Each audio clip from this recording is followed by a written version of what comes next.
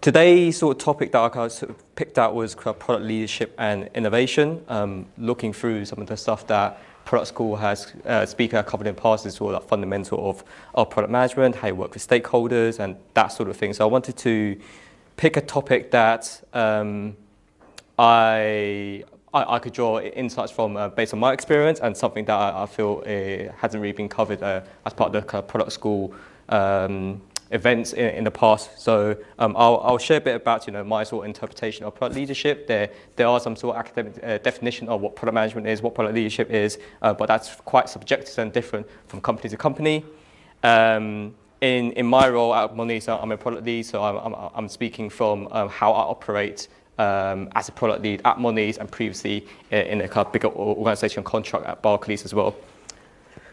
So a little about myself. I sort of started my sort of product management career at a Content Co, which is a Microsoft consultancy. That's where I really learned to kind of build on my skills in a number of different domains and areas. So as a consultant, you're often required to quickly pick up new skills and work in a new kind of field or domain area at short notice. So working across different clients and trying to pick up skills from running workshops, facilitating user research, to analysing data, to try to understand what are the kind of problems that customers are facing and come up with a solution with a wider team and working with engineers on a day-to-day basis. So that's where I really kind of got into grips of what product management really was, and I found out that was something that I was really passionate and interesting to kind of pursue as a long-term career.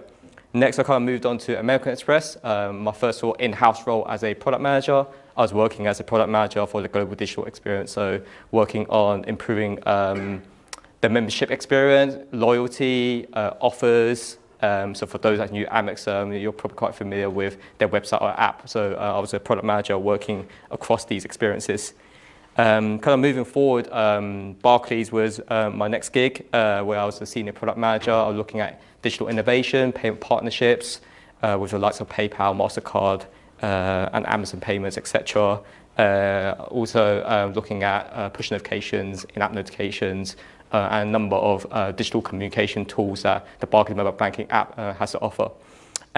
More recently, I joined Monese, so after kind of doing a stint in kind of corporate, banking, financial institutions like American Express, and also working as a consultant, decided that I wanted to kind of give a stab at the startup life. So Monese is a challenger bank. How many people in this room use a challenger bank? Monzo, Starling, etc. Most people in this room, so cool, great.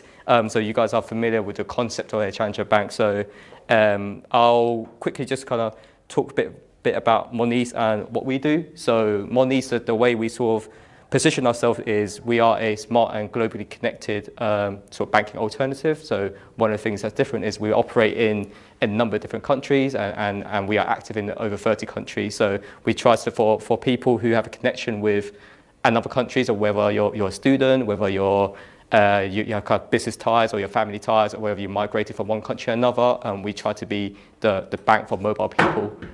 So a little bit more about us before I sort of dive into the crux of tonight. So far, the sort of customer stats are 950,000 customer sign-ups. 75% of incoming funds are from salary payments.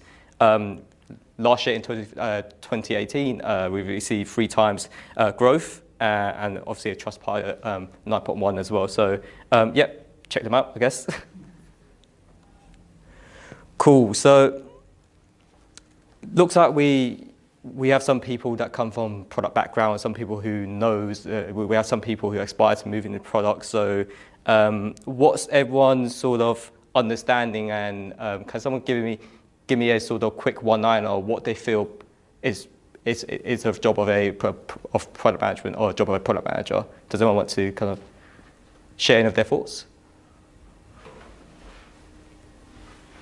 Being the glue between different people. Yep, absolutely. Yep. So I try to work with different teams, engineers, designers, try to bring people together to build something. Absolutely. Anyone else got any thoughts? Yeah. I don't know the extent of this, but some elements of owning the vision. Sure. And trying to create a shared vision to make sure everybody is pointing in the same direction. Sure. Yep. So you obviously need to have a clear idea and vision of where you want to take your product. You need to sort of instill that sort of vision into your team. They need to have a sort of motivation and have a kind of shared goal to work towards. Otherwise, so you could be building something, but it's not for the sort of greater long-term vision and goal, and it's not sustainable in the long term. So you need to have a clear goal from out front. So yeah, that's a good one, Robbie. Anyone else? Decision maker. Yep, decision maker, often making sort of hard decisions. A lot of things that you need to balance and grapple across, business, tech, and UX, and which sort of leads to that this slide say, when we think about product management and even product leadership, really, it sits at the intersection between UX, tech, and business. So I picked out this quote from Marty Kagan. He's founder of the Silicon Valley Product Group. So what Marty says was, job of product management is to discover a product that is valuable, usable, and feasible. So valuable in the sense that there's business and customer value. So whether it helps to achieve a business goal of like growing its user base, whether it helps to generate revenue, from a usable perspective, so from a user experience perspective, how easy and frictionless it is for customers to use it. Is it delightful for customers to use? And finally, is it feasible? So we have like all these like great ideas, and commercially it sounds really good. It's a good business idea. Customers really want to use it, but can we actually build it? From the technology standpoint, how complex it is it actually feasible? So product management back to the gentleman who suggested it's around bringing different teams together. It is bringing different discipline, and it's precisely bringing UX, tech, and business all together and trying to coordinate and sort of drive together decisions to build the right experience for customers that adds value or solves a problem. For me, product management and product leadership is not mutually exclusive. You could be a product manager that delves into the realm of doing some product leadership stuff. As a product leader, you'll be doing kind of product management stuff as well. So the two are sort of interlinked, and I'm sort of drawing this from some of it from some sort of academic sort of textbook and sort of courses I've been on, and also primarily based on my experience being a product lead back at Barclays, and now a product lead at Monese as well. So just sort of like these are so. I think this is not a sort of comprehensive list by any means, but from my experience, there's sort of like three things and three sort of contrasts that really comes to mind for me. So from a product management side, it's around building things right, and what I mean by that is effective execution. So if you have an idea and you have a problem that you want to tackle, you use the best tools, you use the best framework, you know how to approach a problem, you know how to use data and insights and user and customer feedback to help you decide how to build it. And once you sort of get into building it with your engineering team, you're hopefully using your best practices, you're working in a more sort of agile way to sort of deliver things out to a customer. So that's around efficiency, optimization, building things right. And on the flip side, when you think about product leadership, you're really trying to, it's product, building things right is execution, and building the right things is really the strategy. So I'm not saying that product managers don't do strategy, they should be doing strategy, but what I tend to notice is as you sort of progress from the realm of being a product manager where you tend to I guess harbor less experience than somebody who has experience leading that multiple products. People who have experience leading portfolio product or multiple products tend to have a very, very clear vision and strategy around where you want to take. So I'm not just talking about a 6-month vision. We should absolutely have a vision on where the product should be going in 2 years' time, for instance, or even better yet, 5 years time. I know 5 years' time is a bit incomprehensible, but at least in terms of blue sky thinking, in terms of being kind of creative with the possibilities, the product leader should be the person who sets that direction and drives the team towards that direction, and help the team figure out what we should be building and building the right things. So that's this sort of like slight contrast there, and I think that increasingly, I think as a sort of effective product manager, eventually you will move into more of the realm of building the right things, which is going for execution and strategy and back to execution again. So the second thing is managing teams.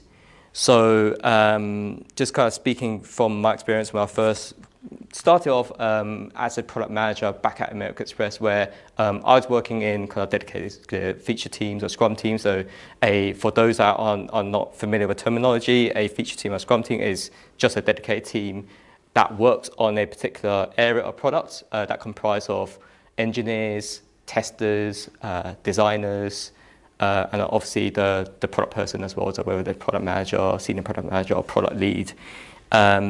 So managing a team is hard work. So how do you kind of coordinate all the sort of tasks between team members? How do you, if you're working in an agile fashion, how do you effectively run all the agile ceremonies? So for example, you have the daily stand-up where everyone gives a sort of like quick sort of summary of what they're working on today, what they're working on yesterday, what they're working on yesterday, what they're working on today, and if they have any blockers or impediments. You have your sprint retro, so after every 2 weeks you do a reflection of what went well and what could be improved, for instance.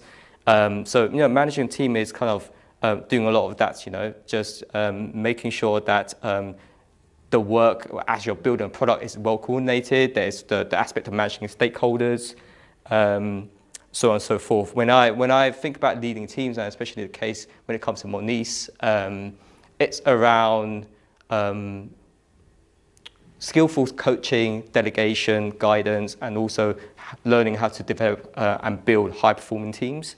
So it's not just simply a case of coordinating between team members, making sure they get things done. It's about having empathy for team members, having understanding how to kind of set progression for team members, work with them to kind of define objectives, have kind of encourage sort of regular feedback, build that sort of culture of using data, and having the team not be afraid to sort of feed back to you at any time, and also take on board what your team is sort of telling you as well. So leading teams is sort of, setting the right example, and to your point earlier about being respected, and that comes with showing kind of genuine empathy for the wider team members, and also helping them to become better.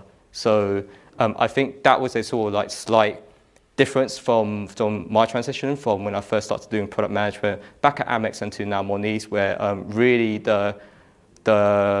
I guess the whole sort of progression and sort of the well-being, the health of the team is also dependent on I'm ultimately accountable for their success and also their failure at the same time. So that's a slight sort of shift in mindset. And that sort of leads to my last point on sort of responsibility. So as a sort of, from the product management field, you might be responsible for a certain area or a certain product. As you sort of move more towards product leadership, as the scope of your product expands. So you might be looking at a much bigger product portfolio. You might be looking at multiple products, for instance. You're really looking at full accountability. So any sort of risk you're fully accountable for. There isn't necessarily somebody that you need that helps shelter that sort of accountability for you in terms of P&L, in terms of finances, commercial viability. You should understand also the unit economics of your product. That should be done by another team. You should be fully accountable. You should know that if you're, for example, one of the products I work at Monese is global payments and FX. That has a direct contribution towards the bottom line, so it has directly contribution towards making the company money. So I should understand what are the costs of making FX payments, what are the partnership deals that we have.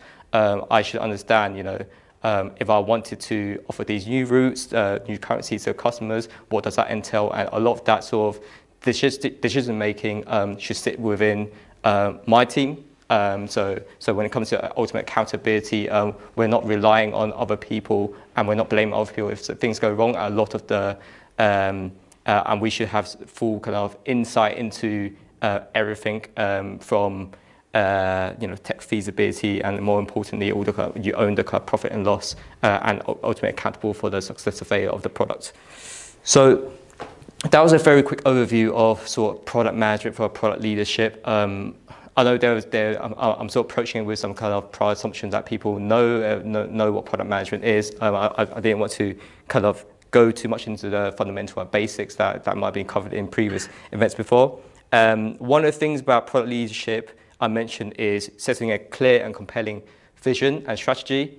So it's around being kind of forward thinking, so which kind of ties closely with the next part that I'm about to speak about, which is innovation. Really, innovation, there's been so much like academic textbook and research on this topic, and innovation is quite a broad field and broad discipline, really. But I guess one of the things, so the framework I've shown you is not it's not an absolute guidance. It's just anything that I share to you is just food for thought. It's really just a tool to help you, I guess, delve a bit deeper into the topic, and you might find contrast with you might not, you might disagree with the model, and that's all good. That's all food for thought. One of the models that kind of struck me back when I was doing my master's degree in management was something, the innovation model that's suggested by Clayton Christensen, who was a Harvard business professor.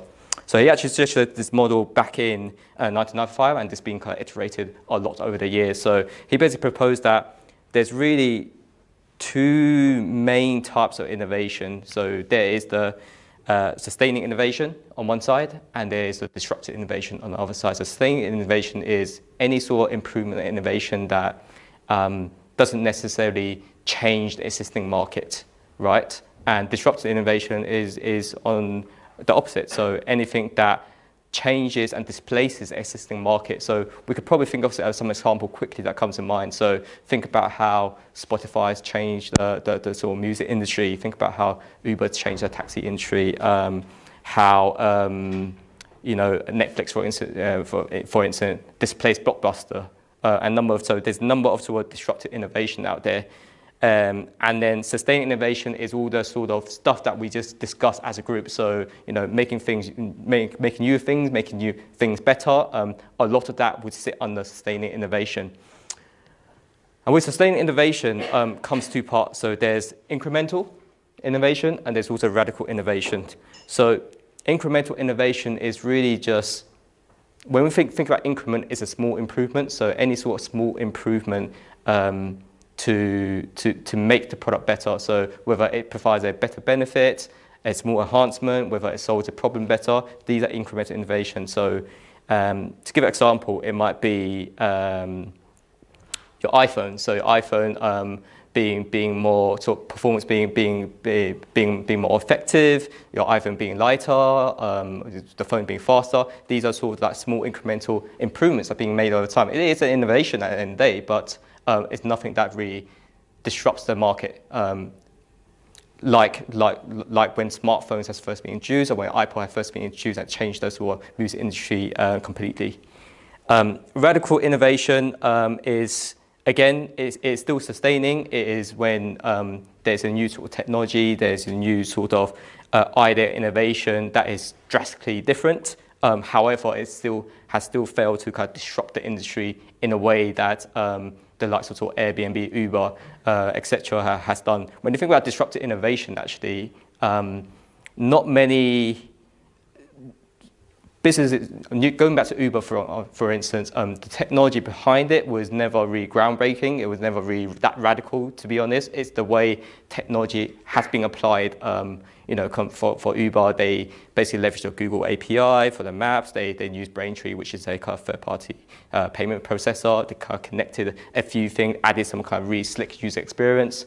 And then Shazam, they are now one of the most valuable apps in the world, looking to IPO at over $100 billion. So disruptive innovation is not necessarily something that's really radical and groundbreaking, but it's just applied in such a way that eventually displaces the market. So further to go on this model, and again, food for thought. So this is what Clayton has sort of proposed as a sort of digital disruption curve, disruptive innovation curve, how the adoption curve looks like. So really what he's kind of proposing here is with disruptive innovation, you sort of start off low with a beachhead segment. So you start off with probably a low-end use case. You probably have a few sort of niche customers. You probably are trying to solve a problem for a very small market only. And at that time, disruptive innovation, why you tend to see that in startups more rather than big corporations is because when you're sort of disrupting and beginning the journey of disrupting innovation right at the low end, it's not very profitable. So if you think of like Monese, for instance, offering, say, free FX, so spending overseas for free and all that stuff. Again, big banks can offer it, but it's a big sort of that tick on the margin. From a commercial perspective, it's not quite, it's not quite attractive to sort of compete on that ground from the start. But as sort of like these kind of new players, as they sort of grow over time, as they kind of performance improve over time. So you could probably attest to all your sort of mobile banking apps having newer functionality. Now, offering that savings account, offering these things that big banks in the past has never really felt as a threat before. They felt that, okay, these are, Monzo and Monzo, Monese and those guys are really just loss leaders. So they are offering things for cheap to try to win customers, but nothing about them is sustainable because they're not generating revenue by any means. But as they start to notice all these kind of fintechs and start booming and as over time increasing the performance, adding new features, solving customer problem better, eventually what you start to see is that their innovations start to go from the low end use where it's not as profitable, slowly up to the mainstream use, and that's at the top, the cusp where incumbents and bigger banks and bigger companies should feel threatened. So it's really, this was an illustration to sort of like highlights the fact that why startup tend to innovate slightly better than say corporations sometimes, where corporation it's not that they're necessarily not aware of disruptive innovation, but at the start they're really not paying too much thought to it because it's not lucrative enough for them to really get into action until once it reaches the point where they start to see mainstream players start getting attraction, start delivering value, start catching and stealing their market share. That's when the big banks are doing some things about it. And we can see that because we see big banks trying to acquire a lot of the fintech companies and try to partner with them now, and they sense a real threat in the industry because of that. So that was a bit of a sort of overview of innovation, the potential different types of innovation. I spoke about, incremental innovation. There are innovation out there that disrupts and displaces markets completely. There are radical innovations, so tech innovation that it's great, but doesn't quite change the whole market like some of the more disruptive companies. Now, how do we sort of think about innovation more practically when we're building products? So this is what I want to talk about now. So one of the sort of like frameworks and one of the tools that we use in product management is called outcome-driven innovation. Really, for those in product management, you probably heard of the term jobs to be done, and that's really just a byproduct of outcome-driven innovation. There is many different types of outcome-driven innovation. And really, when we say outcome-driven innovation, we're thinking about, let's not. Everyone should be doing innovation, and to be honest, innovation could come from just people in this room to all come together, brainstorming ideas. But how do you know that these ideas, solution that you come up with, actually solves a real problem that the customers want, or solves a real problem in society? So one way to sort of manage this sort of risk a bit better is to work in frameworks such as outcome-driven innovation. So, for instance, if you have if you first sort of start up with a sort of mindset and sort of the approach of trying to understand what the customer wants to achieve from this product or this feature, you denote that as the starting point. And you then sort of break down, okay, if this is the outcome, what are the supporting things that the customer care about to reach this outcome? So once you sort of frame it that way, say, okay, for instance, one example that I've taken from Nielsen Norman, which is probably the number one leaders in sort of user experience research, is, for example, we start with the first statement of jobs to be done. The outcome for the customer is they want to travel to another city for a conference. Now, what does that entail? So on the left-hand side, you have the functional criteria. So, for example, the customer may want, the need might be, total travel time needs to be less than a full day. They can bring enough personal belonging for the length of the trip, and also the cost is within travel budget. So these are very sort of functional things that when you think about to achieve this outcome at the top.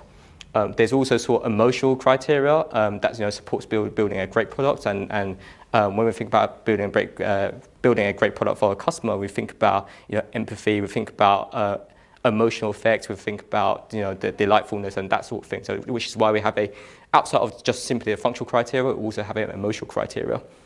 Now in the emotional criteria, it could be, okay, for my personal emotional criteria, it could be comfortable. So there's enough leg and shoulder room and water to drink, for instance. And also the fact that I want to be treated respectfully, for instance. So once you sort of frame it these ways, that you sort of have your first job to be done. So we define what's the outcome that we want to achieve for the customer. We define, okay, what is the customer's sort of functional criteria to meet this outcome at the top. We also would help to understand and put ourselves in the customer's shoes, say, okay, emotionally, these are the sort of elements and these are the criteria that we need to meet to achieve emotional satisfaction. So as a team, when we're coming up with solutions, we're not just brainstorming and say, okay, this is a cool idea, let's do this, let's do that. We're actually coming up with solutions tailored towards a specific outcome or a problem. So that's essentially the crux of outcome-driven innovation. So I guess the first part of outcome innovation-driven innovation is try to understand what the customer wants to achieve, try to frame the problem well, and the next step is obviously how you think about and how you solutionize to address some of these problems. So one of the things I want to talk about is there's a number of different ways to tackle it, but one of the things that I like to do and the way I sort of think about problems is what we call kind of first principle thinking. So it's a way for me to sort of think, when we often say think outside the box, we often talk about finding creative solution, innovative solution, etc. But I guess nobody has really, not many people has really thought about how we actually go approach problem solving really and come up with a new solution. So first principle thinking is really about questioning flawed assumptions and building something complete from scratch. So I think most people here, we sort of learn from reference experiences. I learn from reference experiences. It's just a lot easier than trying to kind of pick up everything yourself. So for example, we know that if you jump out a window of a second floor, it's going to hurt. You don't need to try that yourself to actually know that. We learn from reference data. So a lot of people learn and think about things based on analogy. Now, some of these assumptions might be right. Some of these assumptions might be flawed.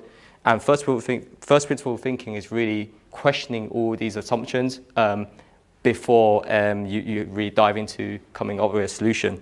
So Elon Musk, everyone know who Elon Musk is? Cool. Founder of Tesla and previously, PayPal, SpaceX, etc. One of the sort of analogies that he used in one of his interviews that I found was quite interesting was, okay, electric vehicles aren't sustainable. People might say electric vehicles aren't quite sustainable because the battery costs are too high, which is true to some extent because I think the example we gave, battery cost around 800 kilowatt per hour, for instance. But when you sort of apply first principle thinking and you sort of understand, okay, what are the sort of material constituents of a battery? What are the sort of raw materials that make up a battery? So you sort of have a nickel, cobalt, aluminium, you have some polymers, for instance. And when you look at, you break down these materials and look at the stock value of these materials, actually it only adds up to around $80 per kilowatt hour. So massive difference from $80 to $800, around, difference of about 10 times. So we just need to find a way to sort of source these material cheaply and find a way to, effectively and efficiently transform these raw materials into a battery, for instance. So when you sort of think of problems this way, decompose it, try to question, okay, is it really the case? Is it really the case that is my understanding really true, or can I sort of decompose this problem into smaller bits and find a new way to sort of approach this? That's essentially the sort of highlight of what first principle thinking is. Cool. So we spoke a bit about product leaders, product managers, what are the sort of expectation of product leaders. So just to quickly summarize, product leaders are still product managers, except that product leaders have expectations in sort of leading and building a high performing team. They are ultimately accountable for every facet of success or failure of the product, and also think about the vision, think about being forward thinking, creating a compelling strategy, etc. So no surprise, as a product leader, we need to think about how we could sort of apply innovation, how we could apply new ideas, how we could think about solving existing problems and also unanticipated problems at the same time. So on a sort of more practical level, so I got this from Gartner, Gartner is a prominent research agency, well, not research company, rather than agency, that provides kind of industry insights into a number of different topics, and they have particularly rich insights into sort of digital transformation, product development, and that sort of thing. And I think that this is something that really is consistent with like the way I like to think about product management, where part of it is the science, but a part of it is the art, and you sort of learn different frameworks and concepts all the time. So just now I brought up a few concepts from the different type of innovation. I spoke about how we sort of lead a team. I spoke about agile product development, how you work for engineers. I spoke about outcome-driven innovation and divining customer problems, research and all that stuff. So really there's a multitude of different things at your disposal. There isn't really a right or wrong way to build a product. I guess the important sort of takeaway for me is any sort of decision it made needs to be data backed, needs to be research backed. It needs to be based on solving a problem or creating like immense value for a customer, so on and so forth. But here really this is typically something that kind of correlates quite closely with how we do product management at Monese. And to some degree, how we did do product management at Barclays at the same time. So a few sort of things is, you first need to come up with and understand what the problem is. So I mentioned outcome-driven innovation, jobs to be done, being outcome-driven. There was also design thinking and customer empathy at the same time. So putting yourself in a customer's shoe, try to understand what the customer pain points are, trying to identify any sort of customer needs, observing them. So I'm just kind of going through sort of that process from left to right. So as you once you identify what the needs are, you have to understand the insight, prioritize, etc. And that's when you start brainstorming concept. And when you're brainstorming concept at this point, that's where you apply your first principle thinking. So you understand what the problem is. You have a clear grasp of by using data, speaking to the customer, using research, you know what the problem is. Now you've got to think creatively with your team, come up with the ideas, and you don't just brainstorm solution for the sake of solution. It needs to be a solution that addresses the problem that you defined early on by using outcome-driven innovation and also design thinking. Once you sort of come up with a bunch of ideas, how do we then know what do we apply, and what should we sort of take forward, and what should we kill, what should we test, etc. So you as a sort of product manager or you as a product lead would come up with a few hypotheses of what you should test. So your hypothesis could be, okay, if so I'm just taking my example. If I make these changes to the global payments user's journey, then this should drive a improvement by the engagement improvement of 10%, that sort of thing. So how we might kind of go about testing it, we could do a number of different things. So we could do something called A/B testing, where we give out 2 versions to the customer. You could even kind of scale that into having a multiple variants. So you could do like 3 design variants, 4 design variants. There are different sort of ideas on testing for engagement.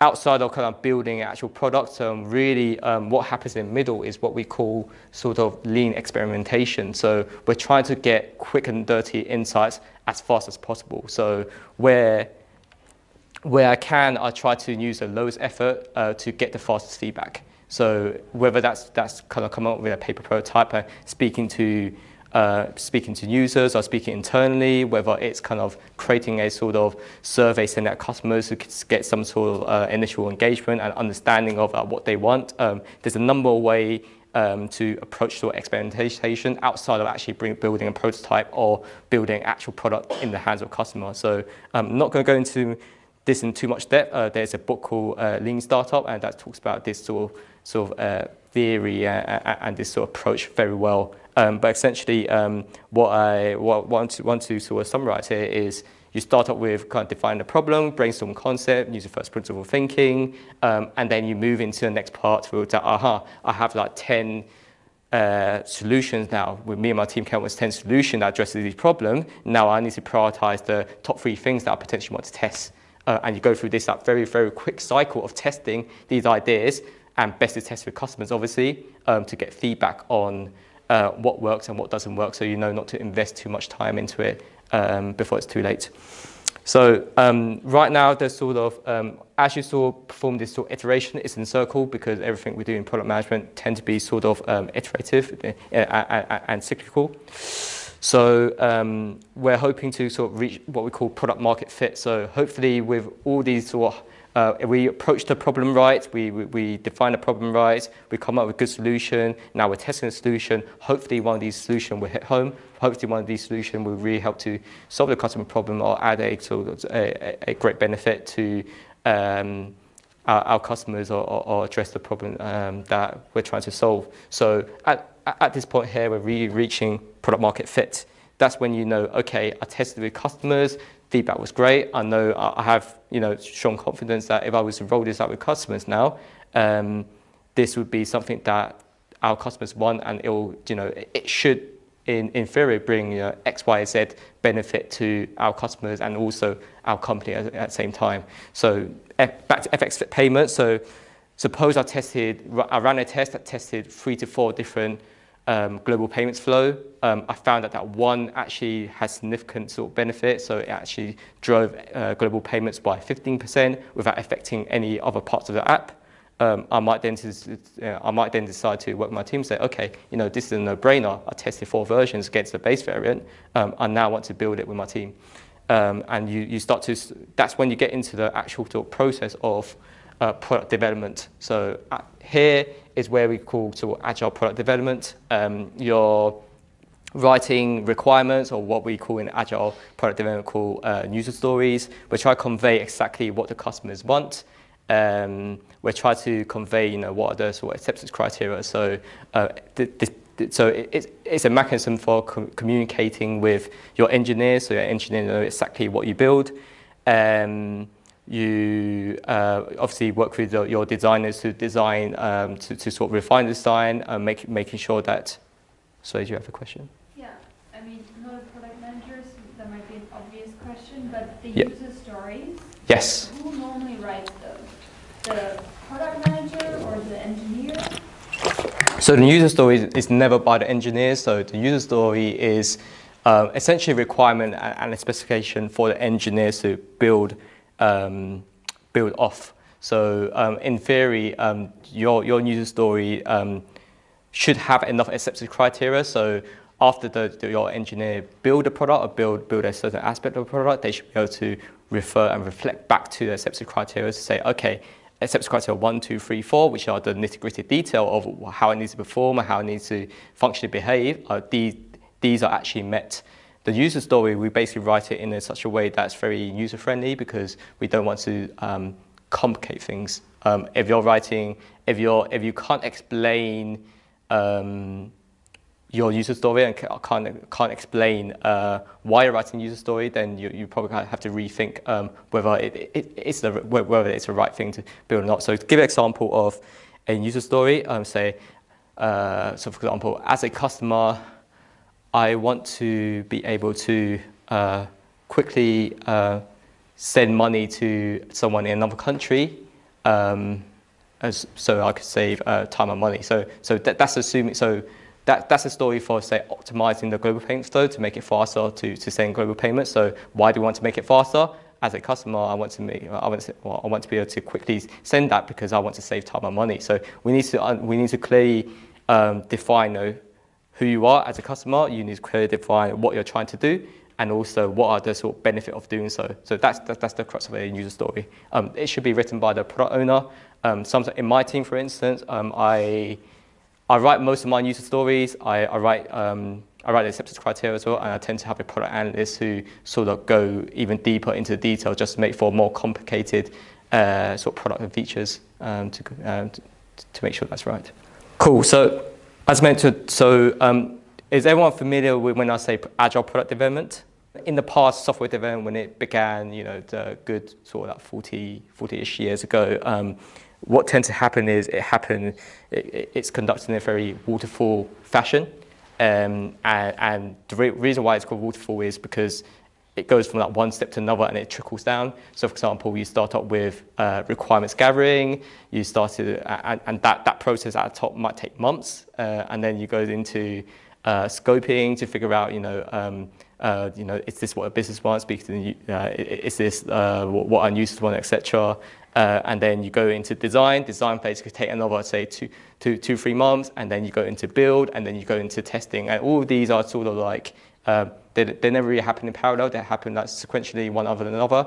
So what ends up happening is you invest all this time. You invest 5, 6, 7 months into building a product, and sometimes by then you're already outpaced by competition, or actually if you have done the work incorrectly at the start, you're essentially wasting, say, 6, 7 months' time building the wrong things for customers.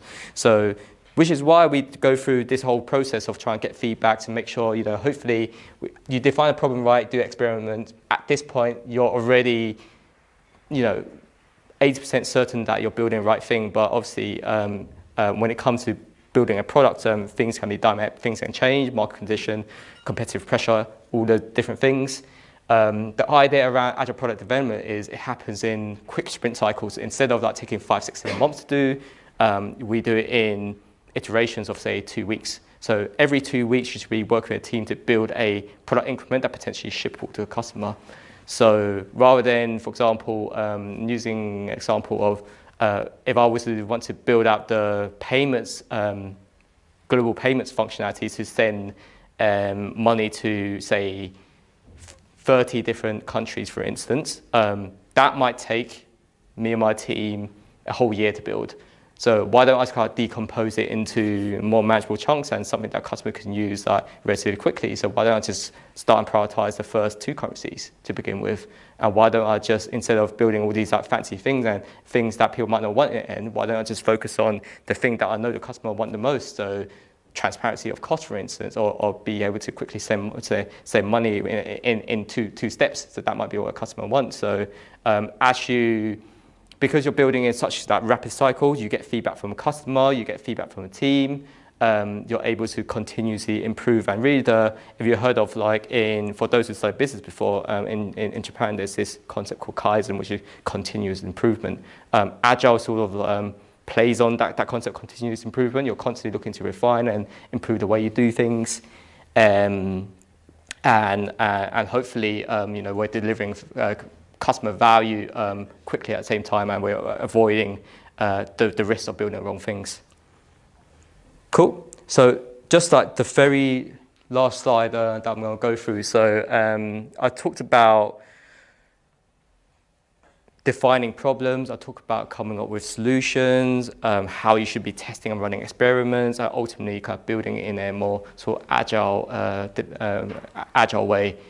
Try to release stuff to customers very quickly. When it comes to innovation, sometimes the people doing innovation might be competitors, might be people outside your industry, and it just might be more sort of practical to think about partnerships and think about integrating with other people rather than building it yourself. So, for instance, so who here has a Monzo account?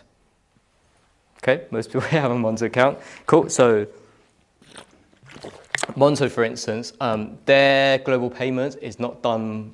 It's not done by themselves, simply because to build up the global payments, it requires sort of like infrastructure agreement with local banks in different countries to persist send money quickly. It's a very, very massive undertaking. Whereas you could quickly partner with someone like TransferWise, who's is one of the leaders in foreign exchange. They've been doing it for 5, 6, 7 years. They have built up these solid commercial relationship and have very competitive rates and delivery times compared to a number of different partners. So why try to tackle this big problem when you have someone who a company with, say, 1,000 people that have been focusing on this problem for 6, 7 years. So why not try to partner with them and leverage some of their capability? So there are some instances where partnerships are a way where you could assimilate and apply innovation to your own company and product at the same time. So back at Barclays, I was looking at innovation. I was looking at partnerships, building partnerships, and one of my sort of tasks was come up with this sort of innovation framework, and this is a framework that that was inspired by a number of different things, but ultimately I came up with this to help identify good sort of like fintech partners for Barclays. So really this is a 4-step process. We start with identify, and then we go to screen, and then we go to test and execute. From the sort of identification side, what we're really looking to do is we're trying to identify a partnership that helps support business goals or customer goals. So whether these partnerships help to grow our user numbers, it helps to help make revenue, it helps to meet a customer need that we're currently unable to provide, whether it's something that's just really damn cool and would delight our customers. That's something that we can't do at the moment. So what should we be looking at? So it's quite a broad thing. So I try to kind of focus on the stuff that I think is sort of priority according to the company's sort of goals and vision at the time. I look at emerging and disruptive technologies, not just in the sort of banking and financial technology circle, but also in other sort of fields and industry as well. I look at sort of trends, so there's a number of sort of external data and people who kind of focus on procuring these sort of reports, industry reports from like Forrester, 11FS, Gartner, etc. on what are the sort of like digital trends, what are the sort of digital banking trends, etc. Please. So if you start a partnership, is it normally that you would find like a trend that you're interested in and then have someone, or you research kind of the partners that could be interesting, or is it more the partners reach out to you? How does that procurement work? Yeah, so it's really a combination. So a lot of time people reach out to me on LinkedIn, but I think of the sort of really high value partnerships, so partly is that you need to be kind of well connected with the industry. You need to participate in a number of sort of industry events. You need to kind of be aware of, for example, I talk about the how later on. So how you might go about. So there's like websites like Hacker News, AngelList, Crunchbase. There's that CrowdQ where there's a number of startups are being sort of are raising finance, for instance, or seeders, for instance. I often would sort of check through and on a sort of regular basis to check out what are the kind of potential companies there that we could look into. I then sort of like prioritize and sort of collate a list based on the stuff that I think are interesting and aligns with our strategic goals, and I think could truly potentially solve a real problem or apply a great benefit. And I sort of compare it with the other partners that reach out to me. So we sort of once these are identified, we move on to the next stage, which is screening, which we're going to talk about now. So really at the screening stage, we're looking at ideas of partnership that could potentially meet product market fit. We want to see that it's commercially viable and also technically feasible. So there's no point doing a sort of partnership that where the sort of the cost and benefit doesn't weigh up. So, for example, it might take a year to sort of integrate or build. That's too much. And you need to think about opportunity cost. So, if it's going to take a year to partner with these people, or what are the other things we could do with our resources during this year, for instance? Does it really address the real problem, and etc. So really at this screening stage, we're looking to sort of prioritize these different opportunities. And how I sort of go about that is I created this sort of like evaluation matrix for our partners that covers really two aspects, so company and also product. So from a company perspective, it's actually quite a comprehensive list that I don't have on me right now, but essentially it's a checklist of probably around 15 different points. And on the product side, I sort of try to understand, okay, what is the stage of development the product is currently at? Has it got, what is the customer traction? So customer traction is not usually supported by, if you see paying customers, then that usually a good signal to indicate that, and the product is good enough that customers are willing to pay money, for instance. We look at, what is the sort of stage of the product? Is it an MVP? How long has it been launched for? We look at, what are their sort of unique selling points? We look at, for example, do they have a sort of unfair competitive advantage that other people can't copy, for instance? Or is it something that they do really cool now, but easily somebody tomorrow could come up with a similar business model, similar idea, or we could actually do ourselves, really? So is it something that proprietary to them? So we look at a product perspective. On the other hand, we also think about company. So we think about, okay, the company, how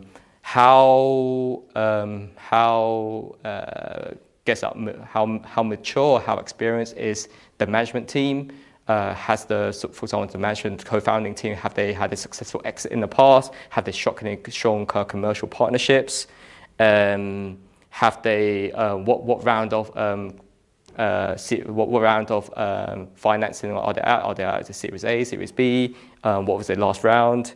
And sort of like a number of different things that sort of measures, okay, product, how valuable it is, and from a company perspective, where it ranks as well. So you sort of when you give a mark from say 1 to 5 across the number, and you sort of tally up, and obviously some categories have a higher weighting, you sort of then have a more scientific approach to evaluating your partners. So some of it is based on some of it is based on gut feel, but a lot of it I try to funnel into a little screening process. Because at the end of the day, when you have 30 partners contacting you, there needs to be a way to sort of be consistent to screen out partners.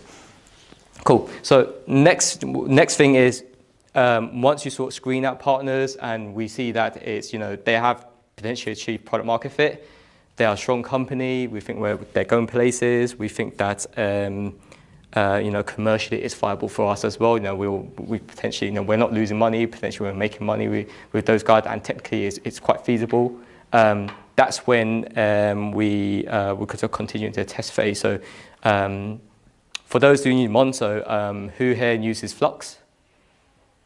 Cool. So a few people here are aware of Flux. So Flux is a digital receipt integration, for instance, where right now it's only available in a few retailers. So if you spend in Eat, for instance, instead of receiving a paper receipt, your whole digital receipt will appear in your Monzo app. And the sort of future thinking behind it is that would then be kind of connected to like loyalty schemes. So every time you go spend in store and using your Monzo card, Monese card, or Starling card, whoever support Flux, you would then earn loyalty stamps all digitally and all managed through your digital mobile banking app. Imagine for there's other popular loyalty schemes. Imagine Nando's, for instance. Every time you go to Nando's, you could instead of carrying the Nando's card, that would be automatically sort of populated in your banking app. So very convenient, right? So Flux was actually one of the sort of businesses that came through the Barclays Tech Stars Accelerator. And again, in terms of like how Flux was sort of assessed, Flux has went through the same process in terms of Barclays had to understand whether they had product market fit, what was the sort of maturity experience of the management team, do they have a unique selling point? Are they commercially viable with Barclays, etc.? So the same sort of like ratification and screening process went down with something like Flux, for instance. Cool. So once you get to the screening phase, you basically go to the test phase. So if you sort of like recall back to what I talked about in terms of lean experimentation, that's really what you want to do in this stage. You want to dedicate the least amount of effort to get the results that you want. So whether it's sort of building a sort of quick prototype within a week, whether it's like piloting to just a few users with like basic functionality, you need to find the best way to get quick responses. What I don't advocate is spending months to build something to test it, only to prove to be a sort of sale test or partnership. So really the testing phase, as I sort of mentioned here, that's when you really want to kind of determine which idea you want to pursue, and which idea you want to kind of keep on the side, and which idea you want to kind of kill completely. There's no point wasting time with something that shows no promise. I talk the how is basically these slides will be available to everyone afterwards, so you can refer that in your own time. And it goes back to execution. So execution is essentially, sorry, yes. Regarding the testing thing, if you work with a partner and they require maybe a deeper technical integration, for example, in order for you to really see the value of the partnership, how are you combining that problem with you wanting to test and wanting to roll out MVP really fast? Yeah, so I guess when I talk about tests at the instance, I'm not even talking about testing for and building an MVP. So the MVP stage actually happens in execute. So testing is really looking at viability at this point. So feasibility and viability. So okay, we think that this partner and this product has potential. We like a lot of things about them. We think that potentially it will fare well with our customers, but we don't know for sure.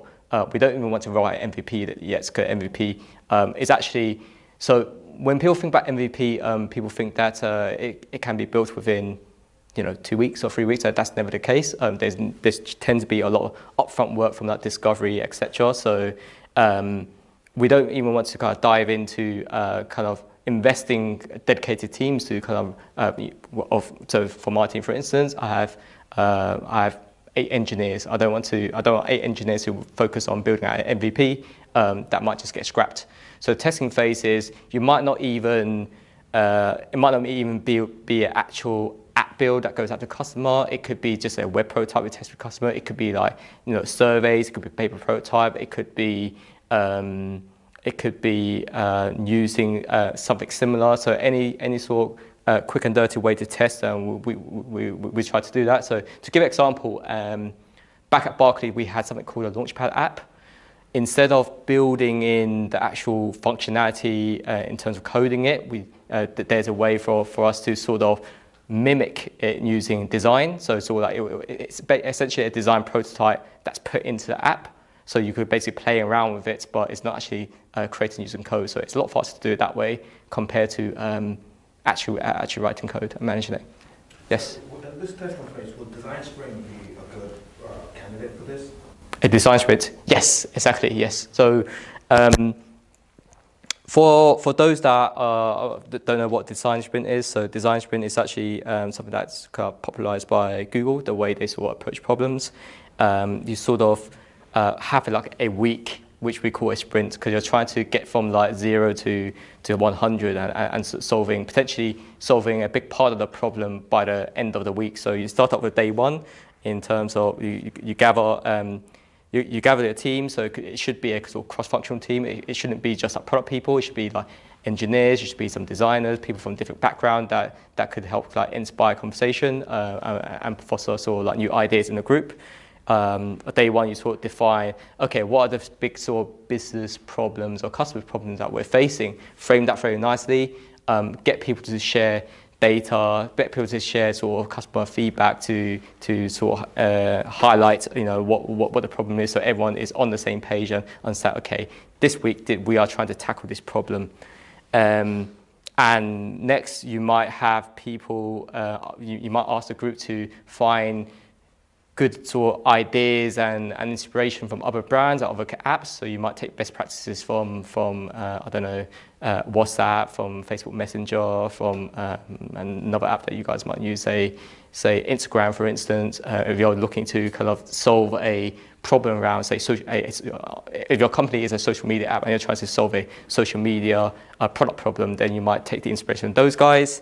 And then as a team, you sort of bring in these examples and quickly have a run through to say, okay, I like the way Instagram has done this, I like the way Facebook has done this, or WhatsApp has done this, because of X, Y, Z. So everyone has understand the problem, everyone understand potentially the way things are done elsewhere. And that's when people get together and start be creative and start drawing solutions. So start sketching what we call Crazy 8. So you have a little storyboard, and we're getting literally everyone from like engineers, designers, product people to like regular people that has no sort of like design expertise to start sketching out what the flow could potentially look like. Next, so this don't all happen in a day. It gets spread out throughout the week.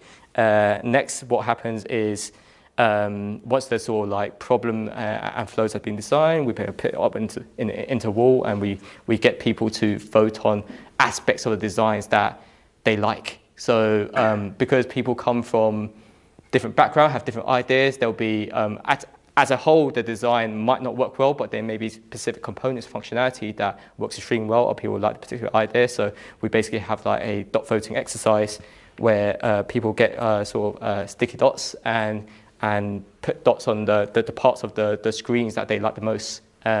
After that, we sort of like summarize it, and everyone kind of talks about what they like about the design, what they don't like about the designs. We always have a designer in the room, and it should be a very experienced designer. Designer basically amalgamates all that information. He's been there with us throughout the whole sprint. He's contributing as well. He sees, these are the ideas that people have come up with to address these problems, and these are the ones that we have all sort of mutually agreed on. That's when the designer would then spend a lot of time to kind of thrash out a prototype within one day, literally. Basically at the end of the sprint, probably on a Friday, that's when we invite customers in and test this prototype with them. So all this happened from defining a problem, come up with a solution as a group using a number of different like methods and tools, to testing with users on a Friday. That all happens within a week. So that's essentially a design sprint. Sorry, I went a little detail there, but I think it was quite useful for people to know. So yeah, so finally, just going back to execution. So once you sort of test it very quickly, we go into sort of the execution phase. So that is what I mentioned earlier about agile product management. We tested it, we got good feedback. The data kind of points out to that customers would want this thing, this partnership. That's when we sort of work with our partner to agree the commercial and scope. A lot of that should have been discussed back in the earlier phase of what that sort of commercial agreement looks like, but it should be definitely finalized before we execute. And once it's sort of finalized, we go through the sort of agile product development process to quickly build, iterate, test, etc., and quickly roll out the MVP and build upon that as well. Cool. So yeah, so thank you, everyone. So that's the end of my speech. I hope you found it useful.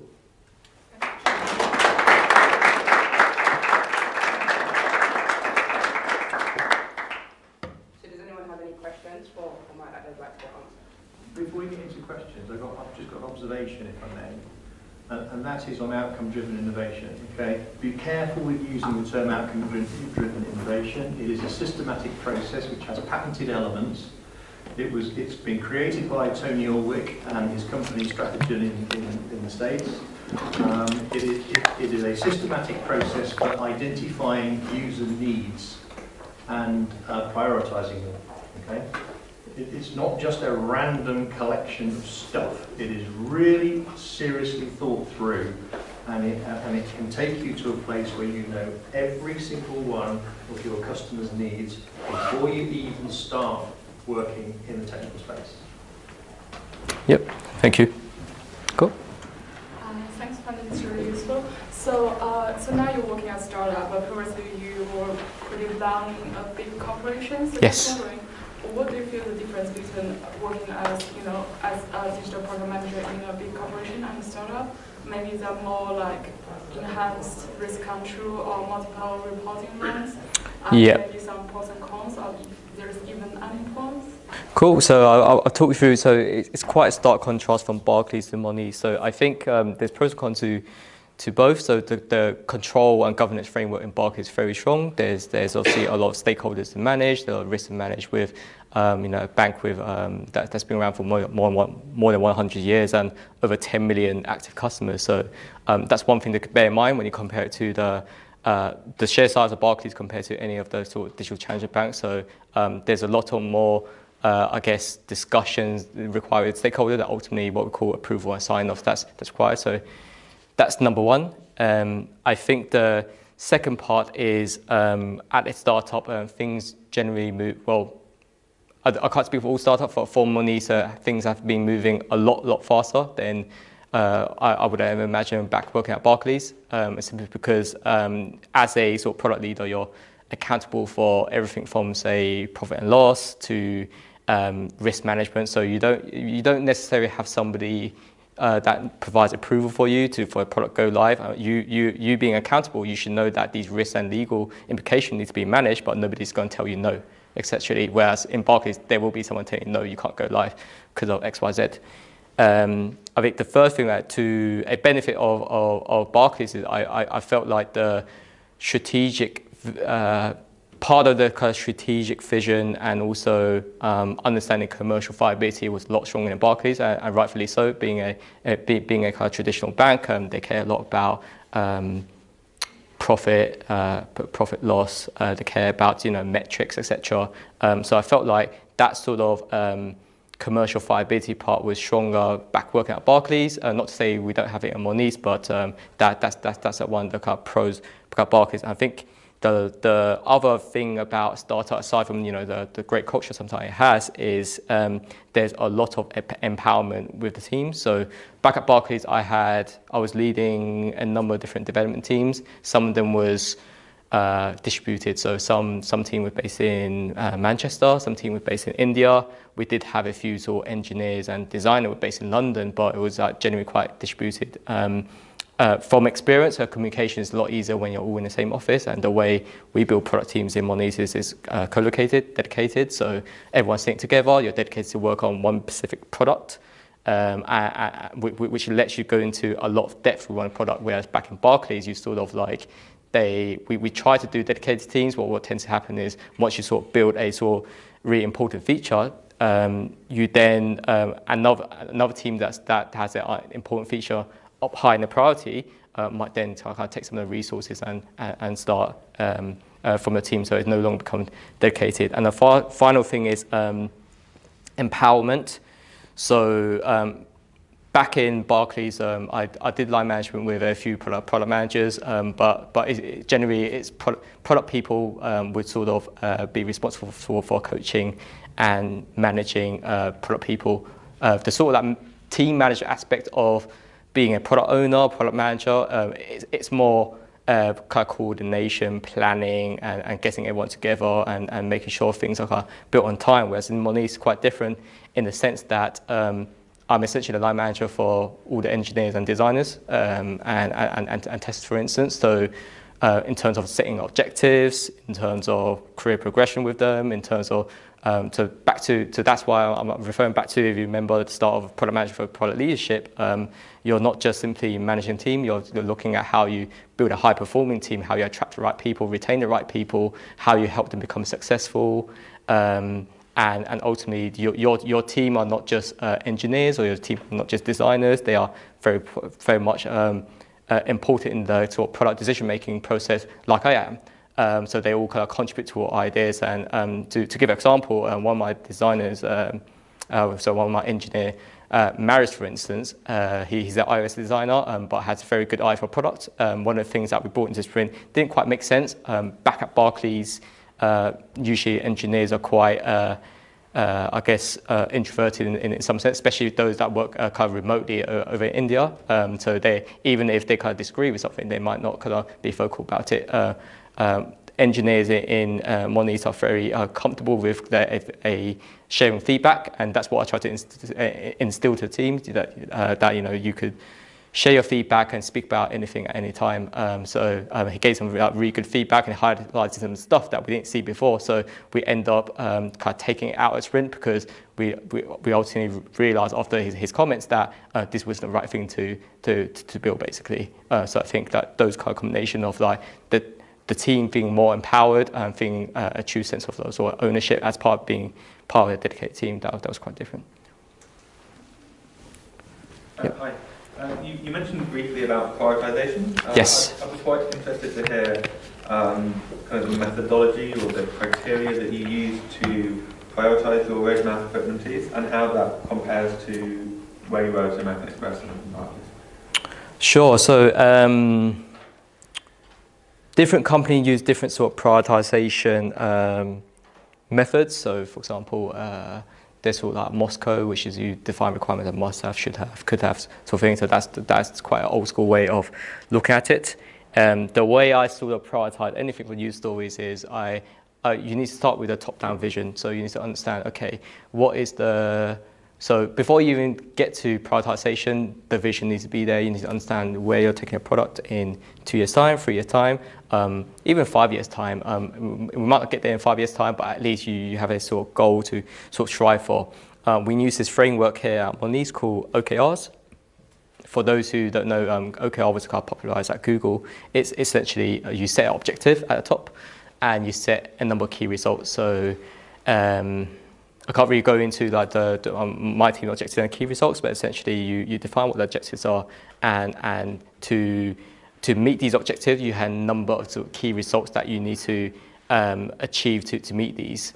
So sort of like once you have the strategy, your vision, you set your objectives, you set your key results, you now sort of have a clear sort of like framed way of looking at your product. So when you think about all these sort of requirements, user story, product and features that you have in a backlog, how well does it align with your vision and strategy? How well does it align with the objectives and key results? And what tends to happen with objective key results is it's directly a byproduct of your company-wide vision and strategy. So if your company-wide vision and strategy is to grow revenue or drive user growth, naturally the OKR and vision and vision and strategy that you create for your team should align with the company strategy. For example, if I'm doing global payments, for instance, global payments should be the feature that I should prioritize should be my objective should be growing the usage of people sending global payments, or it should be trying to use global payments as a means to attract new customers. So any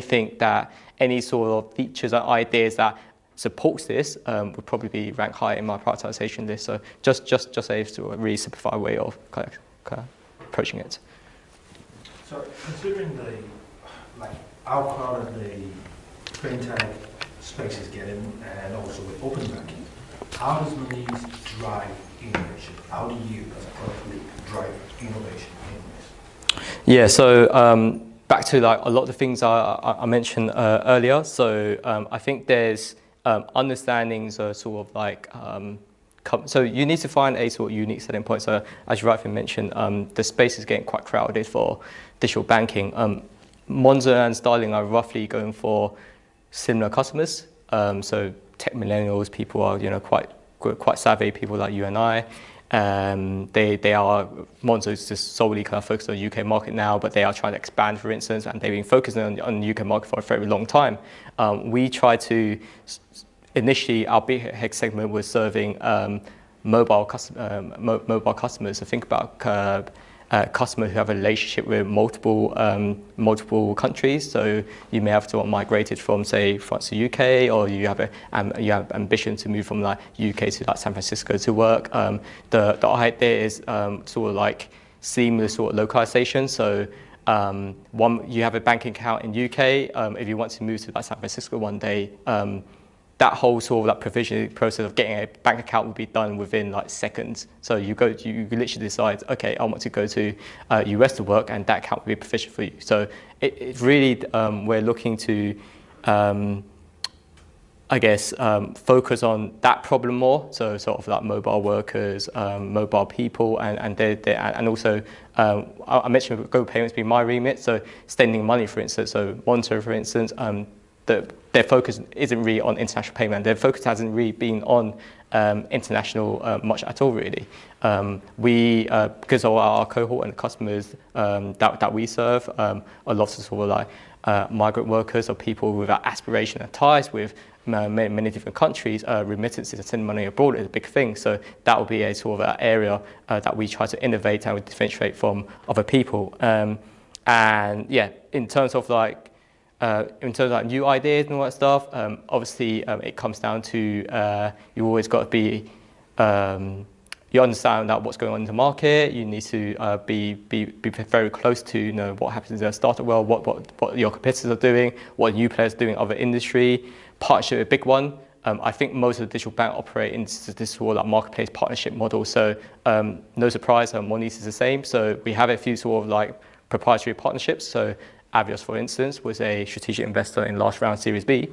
We are the only bank to have a sort of strategic partner with Avios. The digital banks have a strategic partnership with Avios, for instance. So these are the sort of like areas. So focusing on the right beachhead segment. Product leads need to really have foresight and show thought leadership in identify pockets of opportunity. And the third thing is kind of building out to these sort of like proprietary and global partnerships to kind of foster trust. I think that's how we kind of approach innovation. Cool. Any question? Yep. So how do you feel we can split between doing the kind of the forward-looking piece and sort of doing the kind of new product discovery, doing the kind of the sort of innovation, identifying, screening kind of new opportunities, kind of like running design sprints, and how much of it is actually kind of doing execution, so just maintaining like, because obviously you must have like a product backlog, right? So kind of just sort of things that you kind of your dev team needs to build, and sort of yep. So like, do you also have like a scrum master role to kind of like to maintain that kind of ongoing execution on like, and or do you kind of, or is it kind of, I mean, how much do you get? Yeah, so that's a really good question. So we did have a scrum master role back at Amex and at Barclays. We don't have a scrum master role here at Monese. So essentially I am doing the sort of duty of a scrum master, but what I try to, so in terms of like facilitating stand-ups or facilitating retros, so these are all sort of important, I guess, at ceremonies or meetings that you need to be in as part of sort of agile product development. So I essentially take on a role of a scrum master, but what I try to do is I try to empower my team to help to sort of dedicate some of that to my team. So for instance, I was running the sprint retro last week. Now, after running the sprint retro, I basically asked for the team who wants to kind of volunteer to run the next sprint retro. And really the sprint retro is working with the team to understand, to basically create a list of what went well during the sprint and what didn't go well during the sprint. And we need to discuss it. We need to vote on the most high priority items, and we need to come up with a clear plan of action on how we sort of avoid these issues. So keep doing what we're doing well, but what's a plan of action to avoid the things that are not working so well. So these things are really, it's a team thing. It doesn't even necessarily need to sit within me, myself. So where possible, I try to empower my team to try share that responsibility across one another. So back to a question about how much kind of forward-thinking thing that I do, I try to block out time in my calendar. So obviously meeting with new startup, attending events, looking at sort of industry reports, also just taking an immense sort of curiosity in what goes on around you, that sort of thing, thinking time, trying to, back to what I mentioned about first principle thinking, it's not simply just looking at what are these that fintechs are doing, because if you're trying to like copy someone, you're always up one step behind. So you're really trying to amalgamate like good inspirational ideas from all different industry and creatively apply it to your own industry. So that's something that I specifically block out time to do on a regular basis. So I guess 30% of that would be kind of strategic, 40% was strategic, and execution still needs to be done, but with the empowered team, it gets a lot easier. We also have someone like I have a product analyst in the team who really supports on a lot of the kind of operational stuff from running, kind of helping with user research, gathering data insights and making recommendations. So that's all offloads some of my kind of duties from the operational side as well. So that's great. Cool.